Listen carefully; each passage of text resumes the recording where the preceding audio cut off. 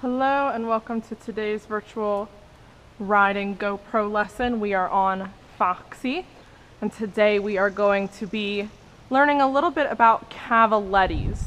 It's going to be one of our lessons about jumping. We here at CTR do not typically teach jumping. However, for the sake of virtual programming and expanding our knowledge about horseback riding, we thought it would be fun to go over jumping in one of our lessons. Now, while you're warming up your seat, you're sitting up tall, you're rocking your hips, we're going to go a little bit over different kinds of jumping, what jumping looks like, and then we're going to practice it at the end. So, jumping is not just something that happens in an arena over poles. Jumping happens in many, many disciplines. So for example, you could be disciplined in stadium jumping, or you could be disciplined in hunter-jumper style of jumping, or maybe you do eventing where you have jumping, but then you also have cross-country where you are jumping firm nature objects or random objects. They can be a variety of themes, but you're out in the woods or you're out in a field and you're doing it at full speed ahead. Maybe you do, if I can think of it, the jumping that's a part of racing. Steeplechase jumping, there we go. Maybe you do steeplechase jumping where it's a short racetrack, you are racing a whole bunch of horses while you do it, but you're in an enclosed environment but still outside. Maybe you do fox hunting and you are in a group and you have dogs all around you while you're jumping hedges. Jumping happens in many, many, many environments. Now, people often will say, people who believe horseback riding isn't a sport will often say that the horse does all the work in jumping. While the horse may do a lot of the muscle work of jumping, if you are not a good jumper, if you have not trained how to jump on a horse, if you do not have the proper muscles to balance yourself, to push, to land, to collect, your horse might do the work, but you are not going to go with your horse over that jump. You will get left behind, you will be ahead of the movement, you'll fall off, you'll lose your balance, you'll get jumped out of the saddle. Those are all different phrases to talk about things that could go wrong when jumping.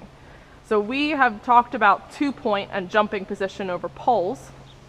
So we're going to talk about how it's a little bit different when you're jumping. So if we were to go over these poles right now, to my left, and you can do 2-point with me, we have learned that we go up into 2-point as our horse steps over the first pole, so now, and then we sit back down after they step over the last pole, now. So that's how we've learned to do 2-point. Now if I turn to these cavalettes in the middle, I'm not going to go over one right now, we're going to walk by it. You can see that the pole is off the ground, but that I have set up these blue and green cones to help us with our timing for 2-point. So when we are looking at a jump, I'm going to hold my reins over my elbow real quick not to drop them, but Foxy's just going to walk around. When we're going over a jump, if this arm is the ground and this arm is the pole, we jump a parabola. So that's a fancy word in math world. Hopefully we can go back to some of the things we learned in high school or college. So that means that we jump this shape, okay?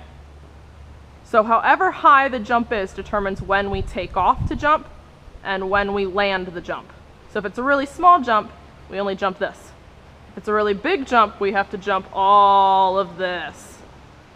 So timing for a jump is very important. If you take off too close to the jump, you'll knock it over. If you take off too far away from the jump, you're putting in too much effort and your horse could knock it with their back feet. So we start to go up into 2-point right at the beginning of that parabola, and we land at the end of it. We have to hold ourselves in the air, balanced, that entire time in between. It's very fast, but if it's wrong, that's where we end up with problems. So what we're going to do is we're going to practice just a little bit of the posting trot to warm up. We're going to go over these little cavalettes. And as we're posting, I'm going to talk to you why we work with cavalettes and not jumps right now. So we're going to ask for the trot. We're going to get our diagonal. up, down, up, down, up, down, up, down. So keep posting. The reason we work on cavalettes is to help our horse work on their footwork, to help us work on timing, to help you and your horse become a partner over those poles. This is teamwork together. To help your horse and yourself work on problem solving, critical thinking, reaction time, and muscle, of course. Let's change direction down here. So while you're posting, can you bring your left hand towards your hip? Point your horse's nose where you want him to go. And once we get back on the wall, we're going to sit twice to change our diagonal. So up, down, up, down, up, down. Now we're balanced again.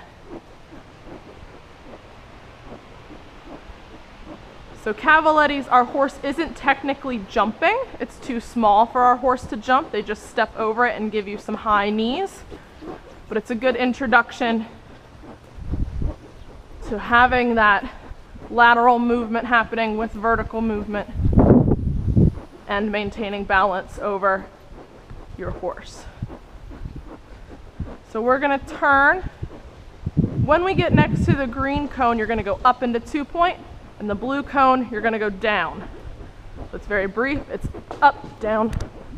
That's it. Very brief. Your horse has to pick up their feet. You have to make sure that that whole time you're keeping your heels down, your belly button towards your spine, you're looking up, your horse is going straight. There's a lot to think about. Ready, and up, down, and back to posting. We're going to do that figure 8 one more time. So if your horse isn't straight, they could knock over the jump, they could swerve, they could refuse. All of those things could potentially cause you to fall off. And that's just the horse. The more energy you have, the easier it's going to be for your horse to get over it. If you go slow thinking it's going to be safer, you have a much higher chance of your horse doing a bunny hop. And if they do a bunny hop, their little like rear launch that they do over the jump, you have very high chances of not staying on. So it takes some courage to start doing jumping.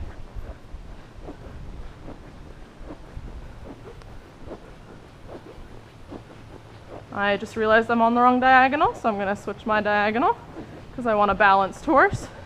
And we'll do this last one up here. So energy in the posting trot. It's like we're doing a little jump course. Ready, up, down, back to posting right away. And we'll walk, so lean back.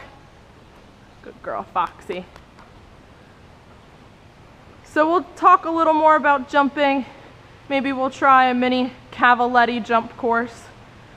I don't know if Foxy here can actually jump or not. We haven't tried jumping before, but she's very happy to pick her knees up a little bit higher, get her belly engaged, think about what she's doing.